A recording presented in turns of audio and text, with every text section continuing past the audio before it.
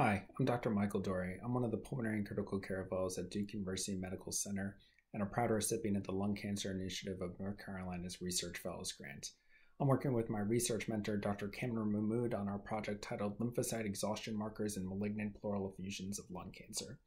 So I want to take this opportunity to provide a brief background and research update regarding our project.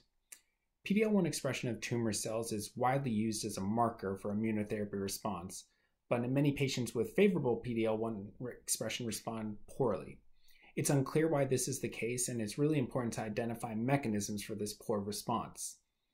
Our research is focused on malignant pleural effusions, which is fluid that develops around the lung. Malignant pleural effusions are recognized as a surrogate marker of the cancer microenvironment and provides an opportunity to investigate the interaction of the immune system with the tumor.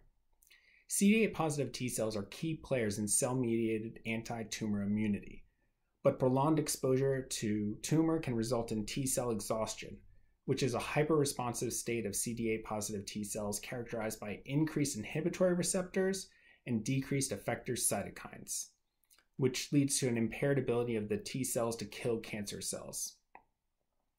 When patients develop a malignant pleural effusion, they often develop symptoms of shortness of breath, which is also known as dyspnea. This leads to procedures known as a thoracentesis, where fluid is often serially removed and can be studied. Our hypothesis is that T cells in lung cancer-associated malignant pleural effusions exhibit increased inhibitory receptors and decreased cytokine production.